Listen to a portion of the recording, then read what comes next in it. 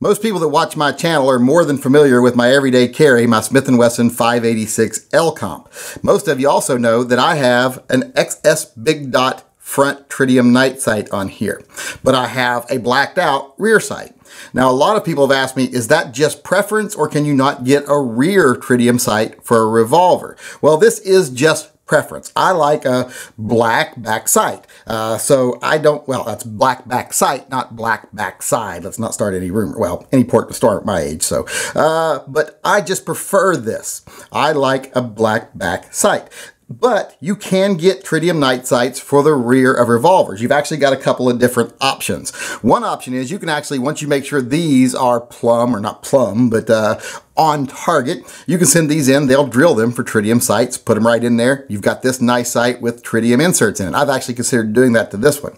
But if you want to just do it like right away, not have to wait for something to be drilled and done, custom, there are options you can find to put rear and front night sights on a revolver quite easily. In fact, I've got a set right here from Meprolite that I am about to put on my 686. I bought these for my 586, but after I got that D&L rear sight, I liked it so well I didn't want to change it, so I'm going to put these on my 686 instead.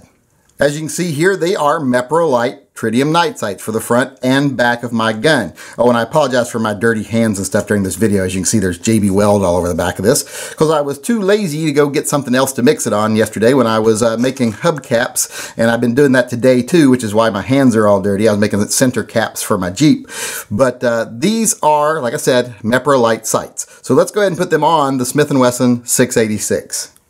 As you can see here on my 686, I already have a fiber optic front sight. I'm going to take that off, save it. I might put it back on later if I don't like these night sights. But I'm going to take this off and take out this rear blade right here and put on those night sights. Now, one thing I want to stress for people as I'm doing this front sight right here, this front pin, it is not a 1/16 inch. It is a number 54. So if you get a 1/16 inch bit like this one right here and drill through it, you will not be able to reuse that pin. So make sure you get a number 54 drill bit, which I'll use here in a moment. Now to take it out, I've actually filed down the 1/16 inch punch here, just taking a little bit off the end of it so that it won't damage the hole while I'm taking out the pin. So make sure you keep your little pin here once you get it taken apart. Don't want to lose that.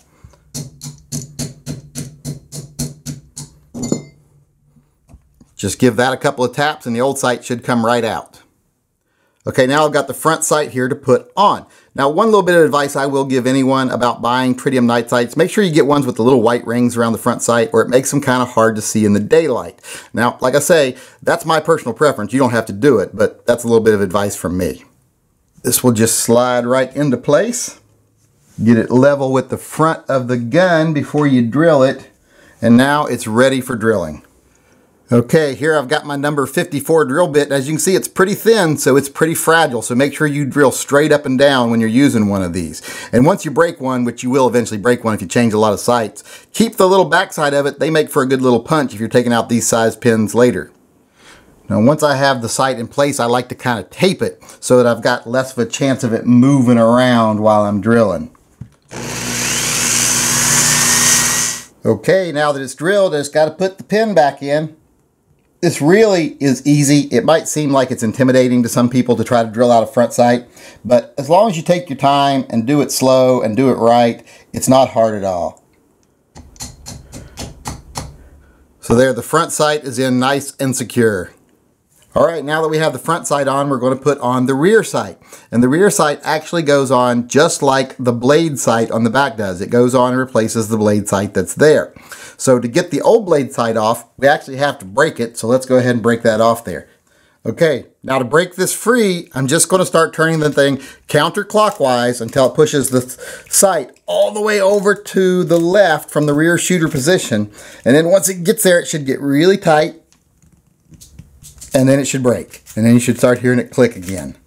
Okay, I don't know how well you'll be able to see this, but now once I have that broken, I have to turn this until there's a little plunger in there that'll pop up into the groove.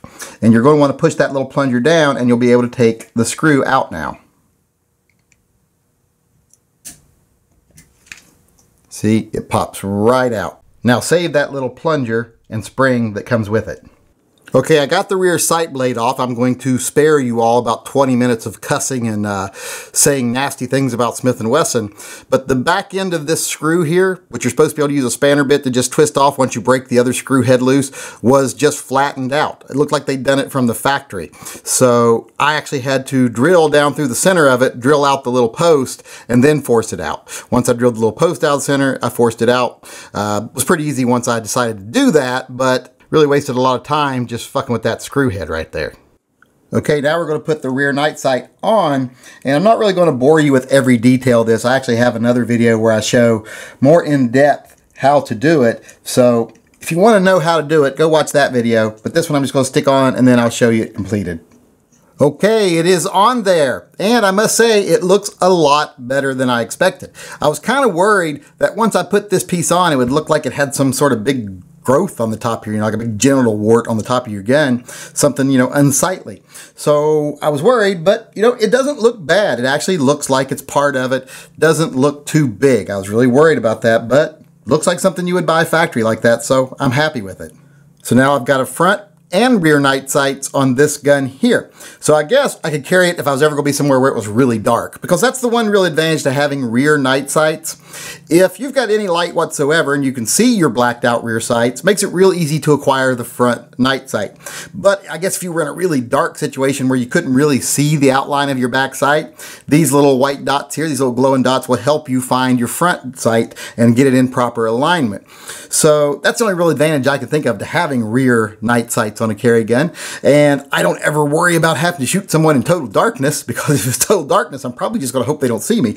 But I guess there are situations where you could be in a place where you're in the worst lighted position possible, and they're in a better lighted position, and you can't see your rear sights well enough to use them without the dots. So, it's an advantage, I guess, in that situation. And any advantage is an advantage, so why not have it? I can't really think of a disadvantage to them, except some people think that maybe it detracts from picking up your front sight. I've never really had that problem with rear dot sights, with 3-dot sight, night sights, whatever. So that's never been a problem with me.